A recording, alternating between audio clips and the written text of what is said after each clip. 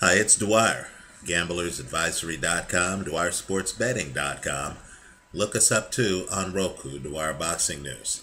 Remember, the opinion you should follow should be your own. Just consider this video to be a second opinion from a complete stranger online.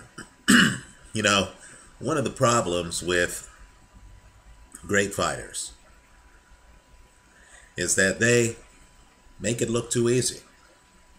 Right? We watch fights, at least I watch fights, especially when I was younger, and I would wonder why everybody couldn't be a combination puncher like Sugar Ray Leonard.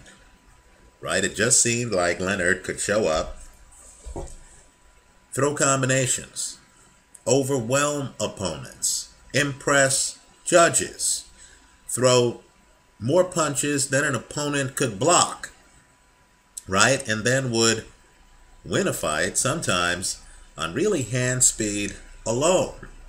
He made it look easy, right? I remember one time I saw a Ray Leonard fight.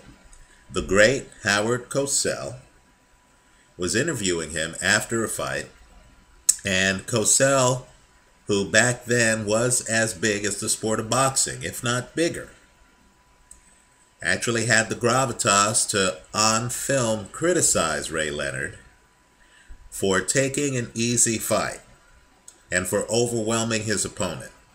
And Leonard, who looked like he had barely had a workout, just sat there and smiled and, told Howard that, he just fought the opponents in front of him, right? Ray Leonard made it look easy.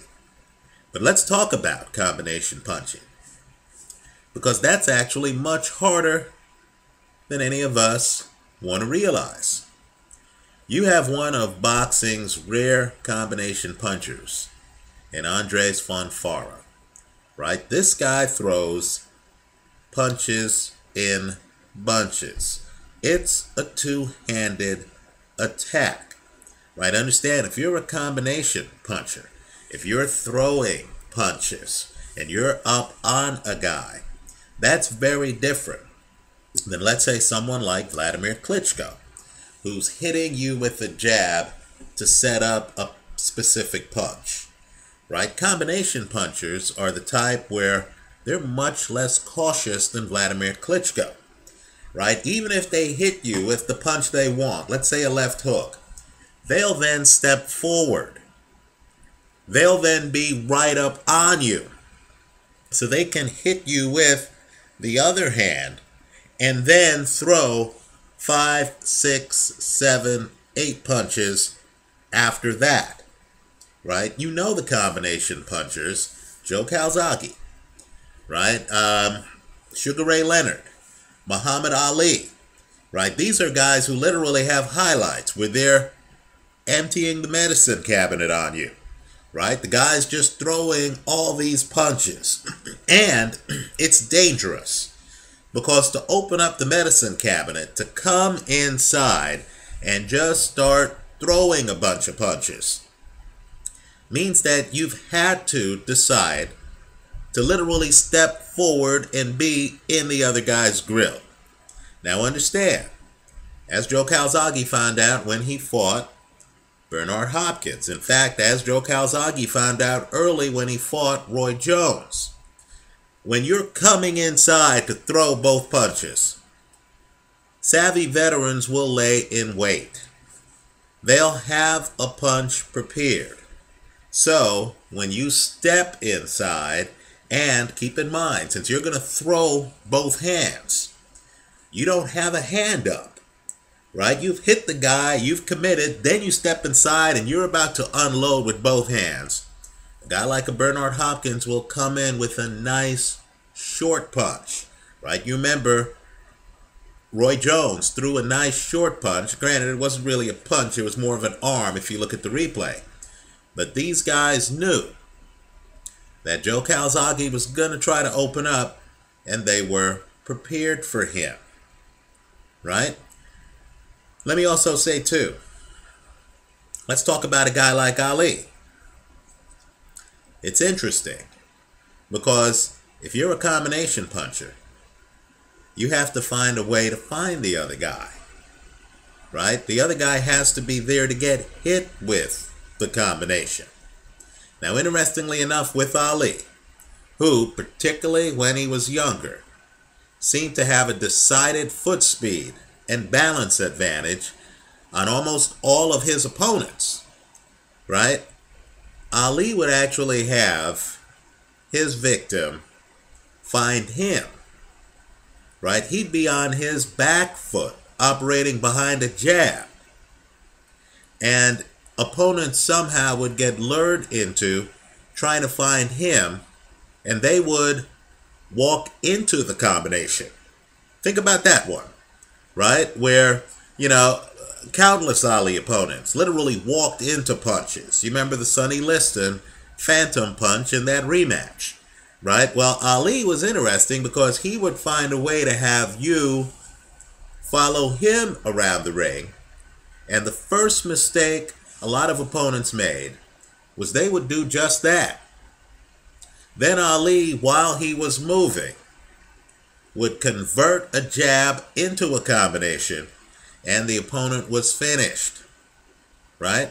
Well, Fonfara is interesting to me because he, in my opinion, needs the opponent to be right in front of him in order to empty the medicine cabinet, right? He's a combination puncher. He throws punches in bunches, but he needs for you to be Glenn Johnson right in front of him. Tommy Karpency in the first round of their fight, right in front of him for him to unload, right? So as you're watching a Ray Leonard with great foot speed find opponents, devastate them. If you're watching an Ali, great foot speed, have opponents find him, devastate them with combination punches, right? Keep in mind that they've already figured out a way to get the guy within range of their combinations. I don't believe Andrezj Fonfara has.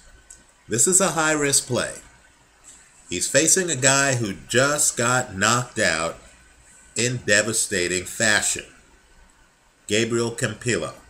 In fact, if you look through Campillo's record, you'll see he got knocked out before the Sergey Kovalev fight.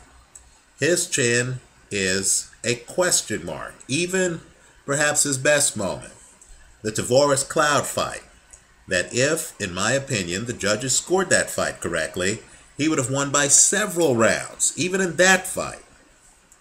Gabriel Campillo got dropped. But Campillo moves, right? Campillo is a southpaw with movement.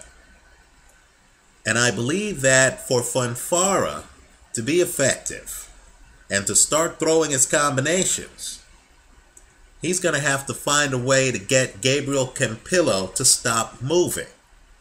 And even in Fonfara's hometown of Chicago, I think that's asking too much. I like Gabriel Campillo in this fight. Just understand, you need to tread lightly here. The ice is thin. But understand that Campillo has fought more explosive punchers than Andrezj Fonfara. In fact, more explosive fighters. He's fought light heavyweight champion Beibut Shumenov. Quite frankly, he beat Shumenov, but didn't get the decision. Right? He's fought Tavares Cloud. He's fought Sergey Kovalev. I know Kovalev killed him. But understand, in my opinion, he beat Tavares Cloud. Now he's fighting an up-and-comer in Andrezj Fonfara. I believe the secret to this fight can be found in the film of Fonfara's fight against Tommy Karpency. For those of you looking for the film, I have a link on my YouTube channel page here. You're going to see that after Karpency gets dropped twice in the first round, he gets up and changes his strategy. He starts moving. Let me tell you, in my opinion, Karpency, who starts behind 10-7, right? He's been knocked down twice in the first round. In my opinion, Karpency starts dominating the fight. he starts moving around Fonfara, who, even though Fonfara has hand speed, and even though Fonfara throws combinations and is committed to jumping in and throwing a lot of punches, Fonfara was neutralized because he needed Karpency to stay still while Fonfara then unloaded. The fact that Karpency keeps moving around the ring and feinting left Fonfara in neutral. I believe Gabriel Campillo is even better at moving than Tommy Karpency. I think Campillo throws a great jab and has a lot of feints. I can see Gabriel Campillo going to Chicago and beating Andrezj Fonfara. Let me point out, the fight's a few weeks away. I have not been able to look up a boxing line on this fight. I can't find one. I've been to Odds Checker, right? But understand, sometimes I try to just scrutinize a fight, regardless of the line, figure out who's going to win, and then go from there. Here, I believe it's a very safe bet to say that Fonfara is going to be the favorite in this fight, right? The fight's in Fonfara's backyard. He has galvanized the public's attention in the city of Chicago, one of the biggest cities here in the United States. Also, Campillo is coming off of a devastating early KO by Sergey Kovalev. So, my operating assumption in making this video, especially since the fight's in Chicago, Fonfara's backyard, is that Campillo is going to be a meaningful underdog, better than a plus 140. If those are the odds, I like Campillo to win the fight, but I'll hedge it with Fonfara by KO. But understand the risk involved, and it's substantial. Campillo isn't a knockout puncher. He has been robbed in multiple decisions in the past.